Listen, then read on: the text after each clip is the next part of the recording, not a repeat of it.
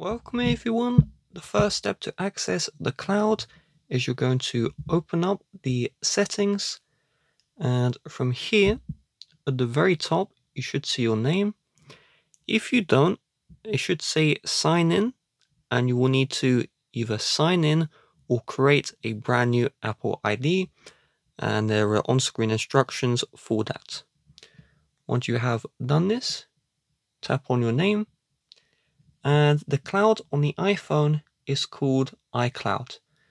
So we're going to tap on the iCloud option, and you can see the cloud apps.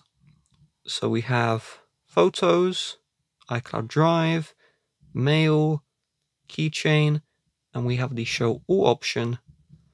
On the older software, it will just show everything in a list, and you won't have a Show All. So here are all the apps, and you can turn on or off the cloud features for these apps. And so, for example, if iCloud Photos has been turned on, your photos, which are on the iPhone, are going to be backed up to the cloud.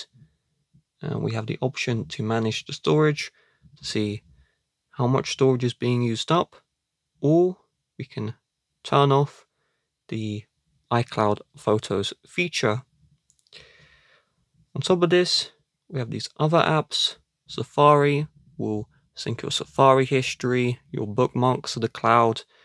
Each individual app will sync your data, like messages, syncing your messages.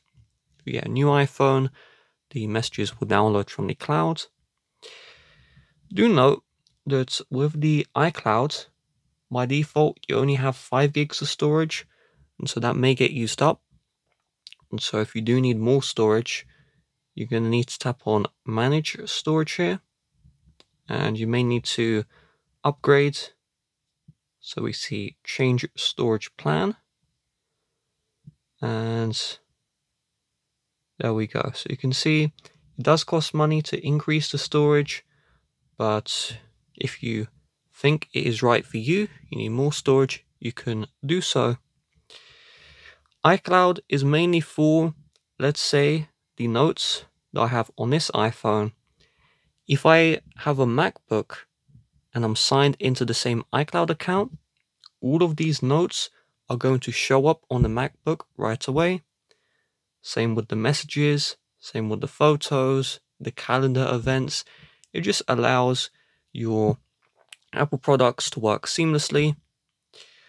On top of this, if you don't have an Apple product, you can go to iCloud.com on the non-Apple device, and if you sign in with your same Apple ID, you can view your iCloud photos, your iCloud Mail, Drive, everything will show up on this website, which you may want to do as well.